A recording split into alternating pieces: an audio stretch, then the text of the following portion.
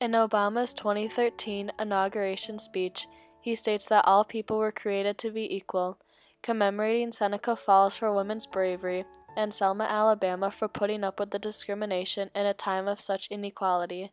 He also commemorated Stonewall for sparking the fire for the gay revolution. Not only did Stonewall spark a revolution, but at the moment, says Phil Bachman, a gay liberation, because at the time the future of our pride could not be projected. This liberation was showing that LGBT, men and women, and the unidentified are just as important, valued, and as smart as heterosexuals.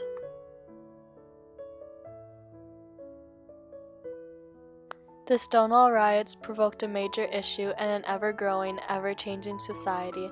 Many brave people were fighting for their rights as homosexuals and received unfair social discrimination, feeling deprived of certain opportunities in the world. The courageous people that protested the Stonewall raid worked hard to prove they were not outcasts. By taking a stand in history, they broadcasted their belief that they are equal to others, creating the most influential movement in the century. The first gay liberation group was in the 1950s, named the Medellin Society. The society offered a meeting place for gays and lesbians to talk about their troubles of being homosexuals and how to handle them. This created a feeling of unity among the future LGBT members. Within 3 years, new groups were stationed all around the country as people slowly became more open about their feelings.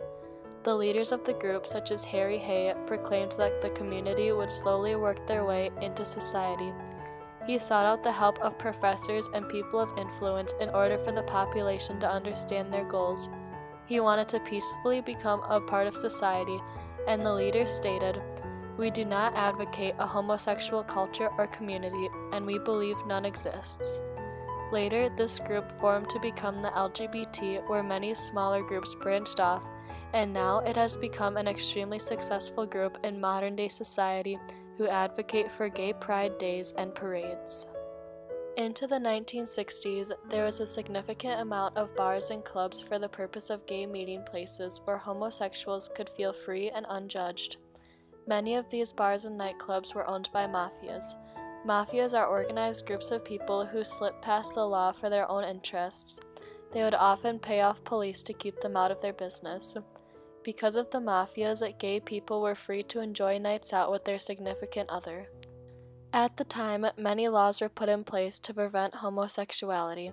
Homosexuals were faced with being under constant supervision by the Bureau if they were openly gay in public. Historians claim that federal immigration laws excluded homosexual aliens in an attempt to keep them out of our country. The Comstock Act of 1873 allowed publishers to exclude homosexual prints and papers from reaching the public eye. Around the time of the 1950s, it was illegal to dress like the opposite gender. Many customers at Stonewall felt free without judgment and dressed how they felt most comfortable, which later got them in trouble with the law. In the early morning of June 29, 1969, the police raided a gay bar called the Stonewall Inn, located in Greenwich Village in the state of New York. Around 2 a.m., police burst through the door and started to shut down the club. Many of the citizens inside the club were filled with anger and rage, which caused them to fight back. People of the crowd outside the bar started throwing bottles, papers, and rocks at the police. The police eventually struck back and arrested about 8 of the people in the crowd. The police claimed that Stonewall was raided for the reason that they were without a liquor license, although many LGBT believed it was much more than that. The people at the bar that night thought it had been shut down because it was a gay bar owned by the mafias. Many LGBT also had the knowledge that many gay clubs had been raided due to homosexual discrimination. 2 years earlier, in 1967, a gay bar named the Black Cat was raided on the stroke of midnight on New Year's Eve. Minutes before midnight, police were raiding outside the bar, and when the common New Year's kiss was spread around, police burst into the club and started beating many of the customers there. By the end of the night, 6 men were arrested, facing laws prohibiting cross-dressing and disorderly conduct. Many citizens at Stonewall the night of the raid faced similar charges. David Van Ronk was faced with assault to an officer with an unknown object. Marilyn Fowler, Raymond Castro, and Vincent DePaul were all charged with harassment for fighting back during the raid. The LGBT were starting to take action and fighting back for their stripped rights. The day after the Stonewall raid, the LGBT came back with more people to start forming parades and protests.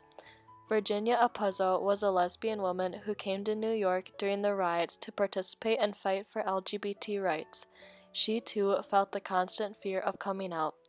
Years after the riots, she is still a pioneer for the gay liberation and is the executive director of the National Lesbian and Gay Task Force. Additionally, Martin Broyce participated during the riots and afterwards returned to college where he created his term papers to be gay-based. He believed that nobody would hand in a paper in 1969 that had those explicit themes, so he believed he was starting something no one else had the courage to do. Due to the help of great leaders and role models, riots after the raid lasted a total of 6 days. The aggressive rioting lasted 3 days, but the peaceful protests and pride parades lasted the duration of 6 days. Nothing improved right away, but it pulled the issue into the spotlight. The doors had opened, and they weren't ashamed anymore. Lillian Fatterman, a historian, says it to be the shot heard around the world because it sounded the rally for the movement. Years after the riots in 1973, the government decided to remove homosexuality as an illness. This was a major step in the gay liberation movement because it made it easier to come out of the closet for many LGBT members. In 1977, Harvey Milk gets put on board of supervisors in an attempt to repeal Proposition 6, which declared it illegal for homosexual educators to teach students. Shortly after, in 1980, the government declares that they will stop the discrimination against homosexuals. This statement was huge for the LGBT community because they are finally getting their fully deserved rights. The public eye started to turn towards gays. More people began to feel sympathetic for the mistreated homosexuals due to the police's overpowering force.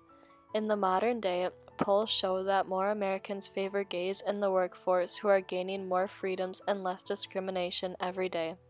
Homosexuals are also now allowed to serve in the military, which they weren't allowed to do before. Before Stonewall, many other significant riots took place to fight for gay liberation. The first riot dates back to 1959 in Los Angeles, California, inside a donut shop. Inside the shop, a group of drag queens, which are men that dress like women for entertainment, fought the police when they came to arrest them for congregating in a gay hangout. This action is considered the first gay uprising. Although it is the first, Stonewall is most significant because the patrons of the bar came back and fought the laws with more people. Another riot took place at Independence Hall, where LGBT members from all over the country came together to demand equality. Many different groups were uprising and fighting for their rights in the 20th century. However, Stonewall is the most influential because it gained many supporters and quickly turned the public eye in favor. One major movement is in the early 20th century and was the women's suffrage movement. Although women's suffrage was successfully popular among women, Stonewall had both men and women supporting it. The average citizens of New York became sympathetic towards the LGBT, recognizing Stonewall riots as more influential than women's suffrage. Another huge movement was the civil rights. African Americans were fighting the oppression they faced in everyday life because whites thought they were the superior race. The civil rights movement had great leaders such as Martin Luther King, but the Stonewall riots had groups of people plus leaders of the community acting as one. Dave Singleton states that, "I can't recall another civil rights movement in recent history that saw such progress after a single galvanizing event." 2 years after Stonewall, there was at least one LGBT group in every major city. In 1973, being gay was no longer considered a mental illness. The first rainbow-colored flag was used in a gay pride parade on June 25, 1978. On June 26, 2015, same-sex marriage became legal in all 50 states. Stonewall was the most influential movement of its time due to the mass amount of sympathy from onlookers and the community changing its perspective towards homosexuals by abandoning the discriminatory laws.